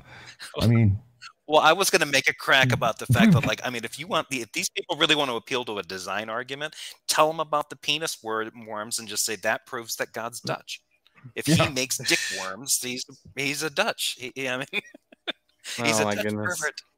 Yeah. I can't honestly argue against that. There are some creationists that I will confront with the penis worm and ask, why did God create that? What was it? What were his thoughts behind it? Have God you seen sense of humor? Have you seen this swimming boner over here? God made that. Yeah. They're honestly kind of cute. No, I'm just kidding. Anyway, all right, back to the video. Back to the video. Never get off the ground, not even in principle. The difficulty of classifying these organisms is due to the fact that they don't qualify, or at least not unequivocally so, as actual animals, since they lack those fundamental animal features that we just mentioned. That's why the magazine Nature noted that if the Ediacaran fauna were animals, they bore little or no resemblance to any other creatures, either fossil or extant. Others have called these organisms representatives of a new kingdom.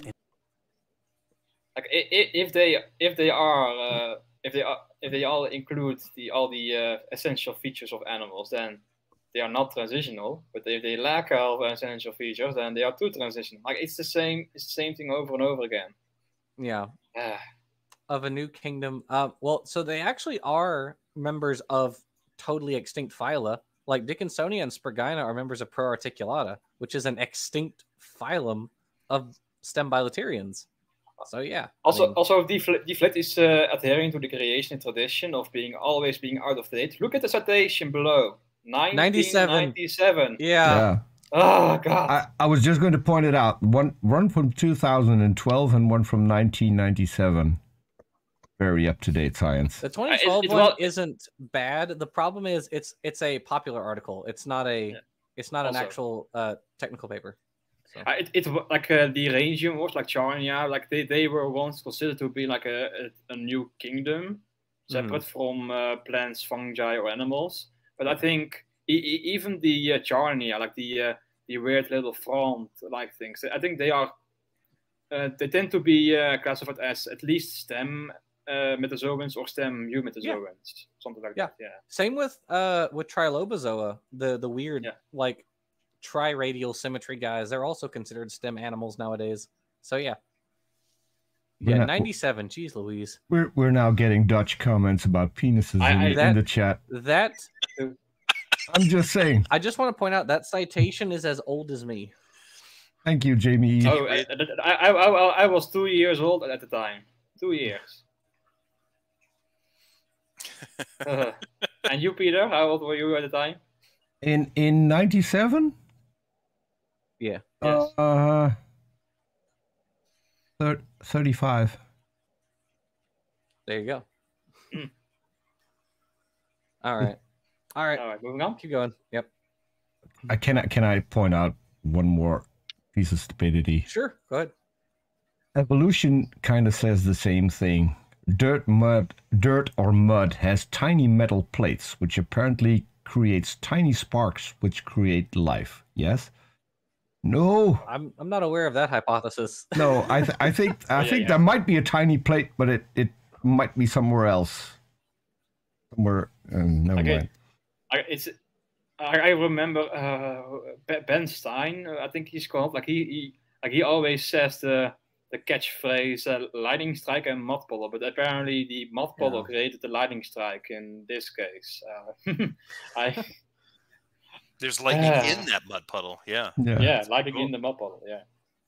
What Peter, you want to read that to us in Dutch? Yeah, Jamie E said, and God saw the penis worms and they were good. But he wrote it in Dutch. I love it. Thank you. Okay, continue. That's amazing. I mean, he's not wrong.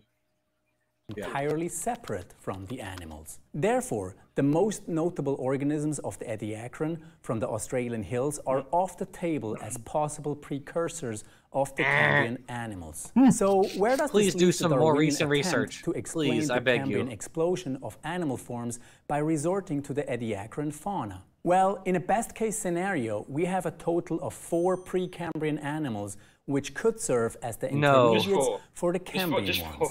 The sponges and Kimberella are 2 of them. The other 2 are the unidentifiable animals which supposedly caused trace fossils.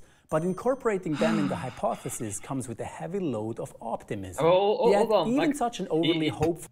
Pause for a moment. Peter. Like he says there are only 4 animals, but his list includes 4, but one of them includes lots more animals than like. How did he get to 2 animals for the trace fossils? How did he know that there were only 2? Oh, he's never going to tell us that because that would be amazing. That would be amazing. He's blatantly artificially reducing the number of fossils that we have from the Ediacaran. So, Jackson, do you think he might be engaging in proctomancy? In what? Proctomancy. Acquiring information by plucking it out of one's nether regions. Proctomancy. I think that's what's happening. Yes. I learned that this week. I'm going to use that a lot. You were looking to like weave that into normal conversation. Yes. Definitely. I think you're right, but the other thing is Nestlig's right. It was 2 plus another 2 plus 3, so that's actually 7. Mm-hmm. So that's 7 fossils. Yeah, which have been reduced to 2 apparently. Anyway, I'm still baffled by how he knows that there are only 2 animals that made the trace fossils. Where did he get that from? Yeah. I don't even think that's in. I'm pretty sure that's not in Darwin's Doubt. So he pulled that somewhere else. Well, he figured out that he was going to say that there were only 4 animals, 2 that we know of. So now I need 2 more. Okay, I'll just invent those, and those made the trace fossils. There, done. That's how we do science. What if we're misunderstanding him? What if he thinks there were actually 4 total animals in the Ediacaran? It's entirely possible. It's entirely possible. He's like, that's all he's aware of, so that's all he thinks we're around. Oh my god. Continue. I know just a joke, folks. Yeah. Yeah, good to you.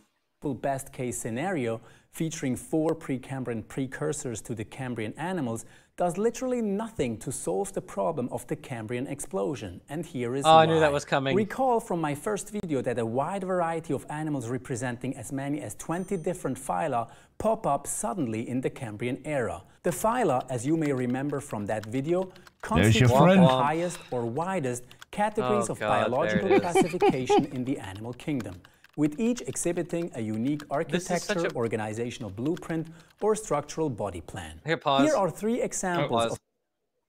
So there's so many problems with this. First of all, taxonomic ranks are arbitrary. It does not matter how you define them. They're going to be arbitrary. Don't care. Fight me. The other reason this is dumb is, why do you cite Stephen Meyer, a dude who's not a paleontologist, not a biologist? He has a single science degree, which, props to him, is in geology. So why do we care what he thinks about biology? His degree, he's like a doctorate in philosophy of science, which great, good for him. Not relevant. Neither is his geology degree. Also, the bit about like, even if this is true, it doesn't matter.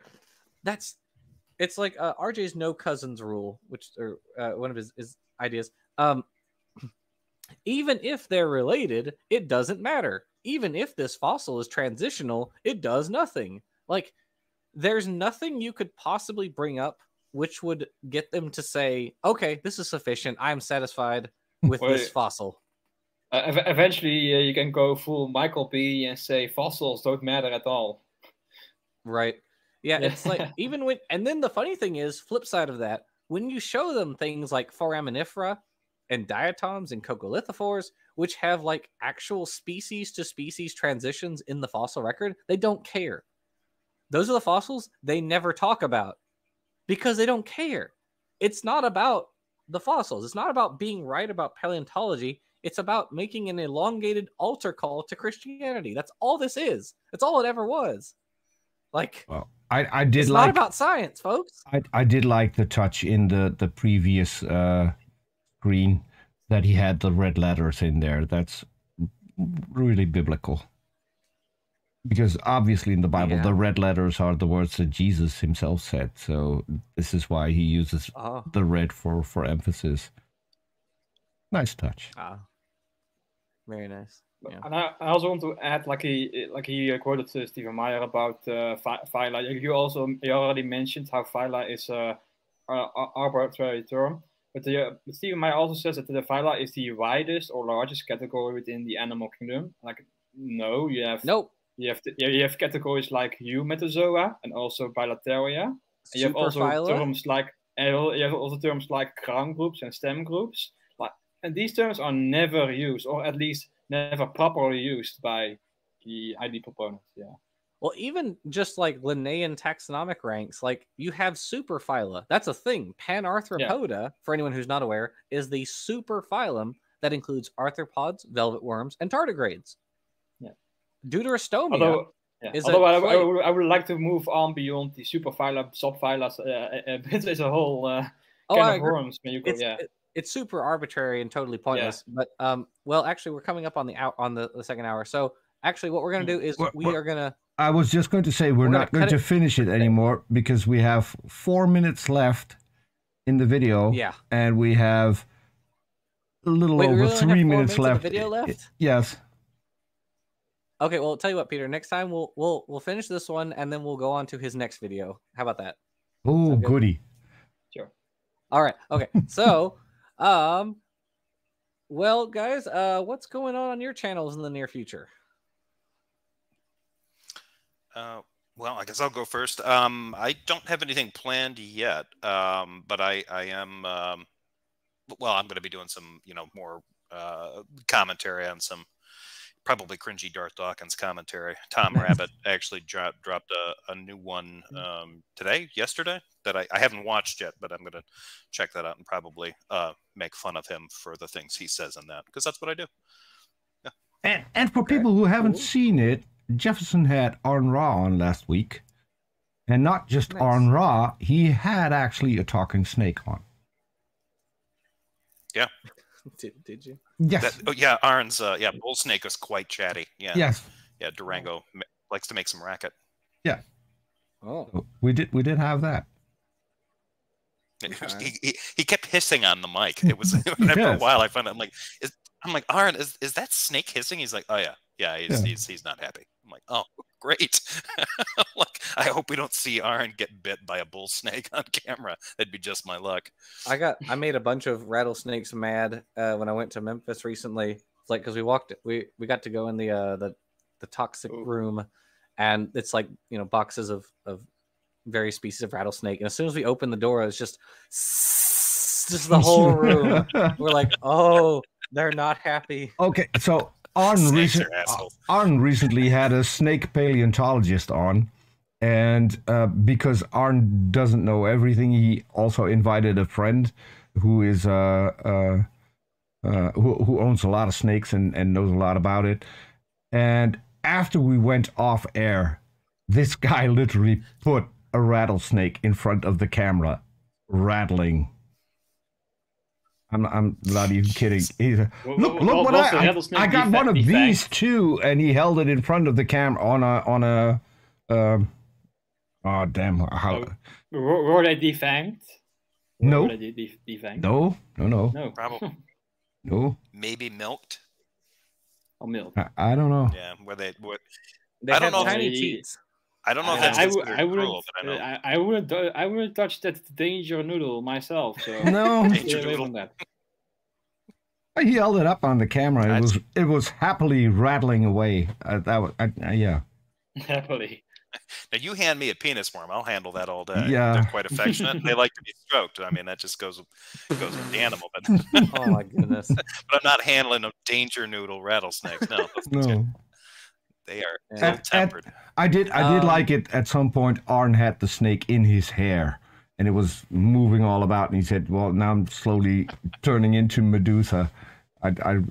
It was a nice touch, but I don't think anyone followed the conversation at that point. Everyone was looking at what the hell is that snake doing? Where's it going?